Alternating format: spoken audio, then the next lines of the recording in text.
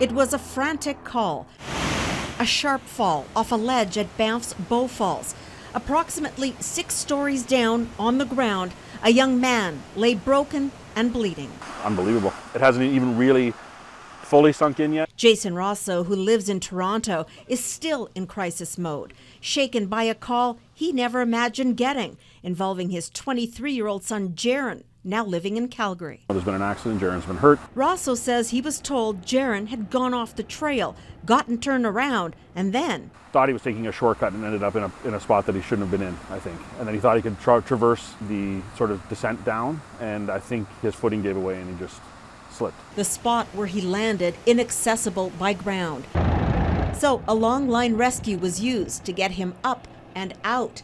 He was then transported to Calgary. He had an insanely bad gash across his head to the tune of 50 or 60 staples. He's got some serious injuries. He's got a couple of skull fractures that are non-operable. They're not super worried about. They're sort of heal on their own.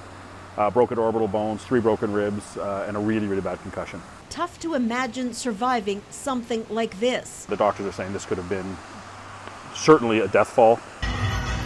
But this competitive power lifter is powering through. He's up and walking around and talking and eating, and he's groggy, he's tired, like concussion symptoms, but you know, for the most part, the doctors are pretty surprised at how quickly he's progressing. With his son stable, Dad has a new task, finding those who helped him when he was down. They very kindly donated their coat and shirt that got fully covered in blood, but I'd like to find that guy. Just nobody knows who he is. The Rossos say they'll keep looking, adding it's the least they can do after their heroes did this. The fact that somebody stepped out of their way, they could have just videotaped it and walked away. They didn't. They went and helped. So I'd like to shake the guy's hand. Tomasia DaSilva, Global News.